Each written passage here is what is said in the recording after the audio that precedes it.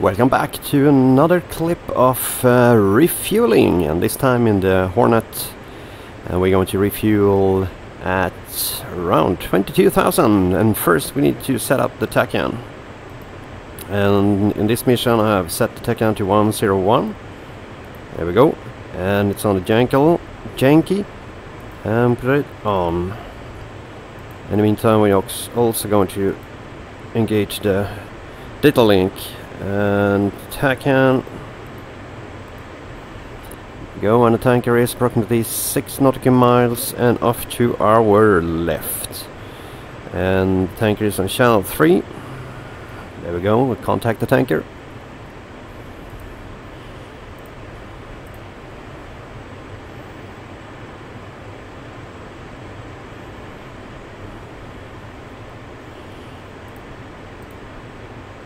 Arco 1-1, Springfield 1-1, request rejoin. Springfield 1-1, Arco 1-1, proceed to pre-contact at 22,000 at 300. Alright, 22,300 knots. Reduce that distance we have between me and the tanker. Going to give it a little bit of a burner. We have 5 nautical miles to go until we're there.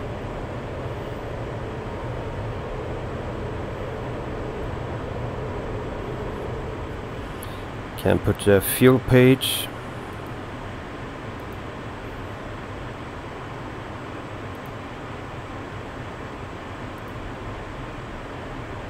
There we go.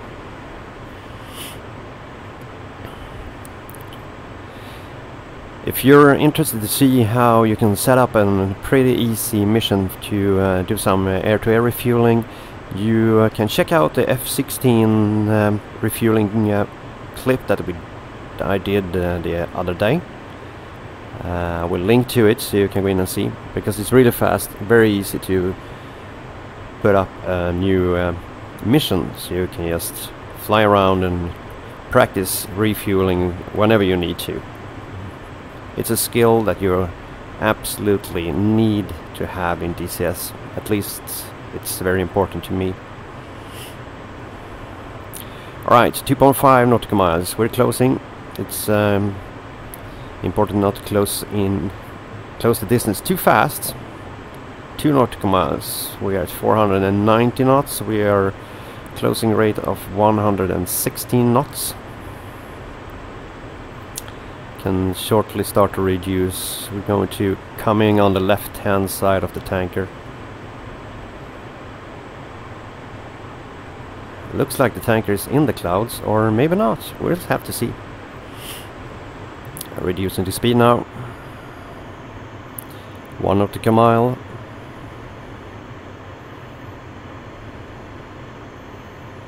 $350. Soon $350.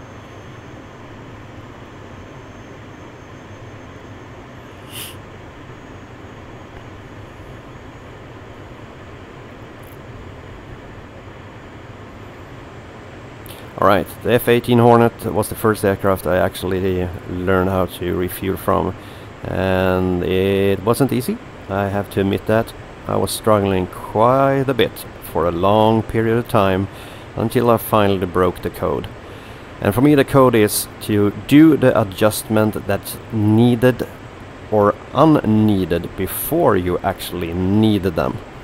So for instance, if the tanker is going up or you are going up in relationship to the tanker, you need to anticipate that before the movement actually. And then of course when you're moving up, you have to start moving the collective, not the collective, it's not the helicopter. You need to move the pitch down before you reach the top of your ascent. And so all those small corrections need to be done before they actually are needed. I would say that is the most important thing to understand when it comes to air-to-air refueling. And of course that they are very small and soft adjustments and corrections all the time.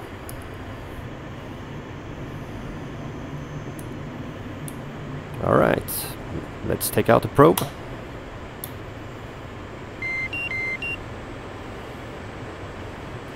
And we're going to move into position behind the tanker.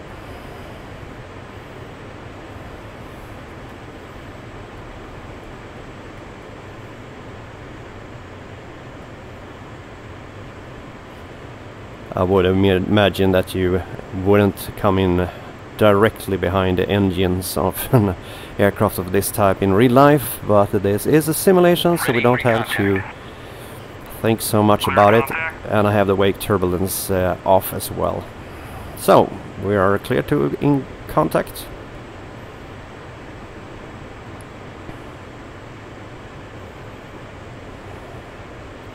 I'm keeping a focus eye on the drogue and on the aircraft and my relation to the aircraft as well once I'm closing in. So I'm not focusing just on one single piece. I'm moving my eye between all the different areas of the tanker. Contact. And there we have a contact. And now all you need to do is to stay in position with micro adjustments during the complete time of the refueling. And with a Hornet you can actually just let go of the stick. So for instance, now I'm not holding my stick at all. And there we're back, me controlling the aircraft. Of course it's much more easier now when the tanker is just traveling straight forward. But the principle is the same if the tanker is in a turn, for instance. We're receiving fuel, as we can see on our fuel page. And we have to do, and we're coming in to clouds. That's maybe more exciting.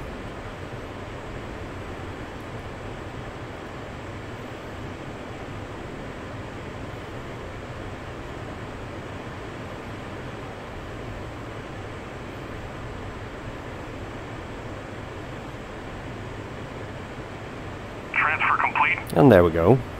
Disconnect. Taking in the drogue, or the probe, and we're going to slide under and over to the right hand side.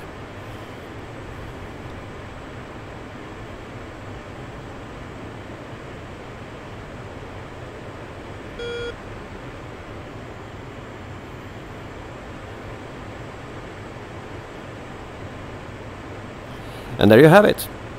Air-to-air refueling with a F-18 Hornet. Hope you enjoyed it.